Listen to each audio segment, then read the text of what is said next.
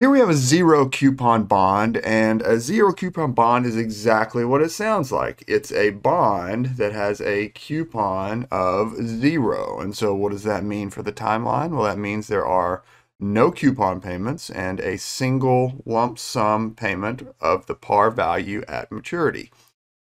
So how many years remain until maturity? 14. Now, in our calculations, we need to set a compounding period. And since we're talking about bonds, we typically use semi-annual compounding.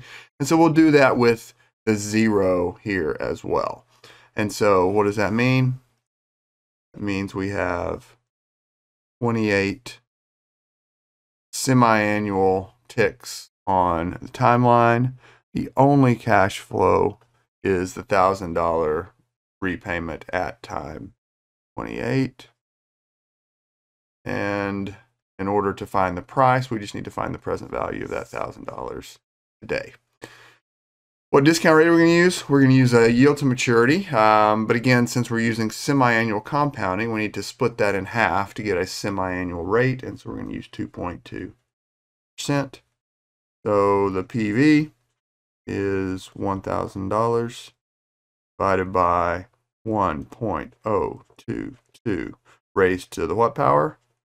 The 28th power. So you can enter that directly into your calculator and compute it, or you can use a financial calculator with 1,000 as FV because that's the time in payment. N is 28. Payment, since it's a 0, payment is 0, and I is going to be this number here. FV is going to be positive. PV is going to be negative. So let's enter it this way. $1,000 is FV. 0 is PMT. 28 is N. 2.2 is I. Compute PV. There is my answer.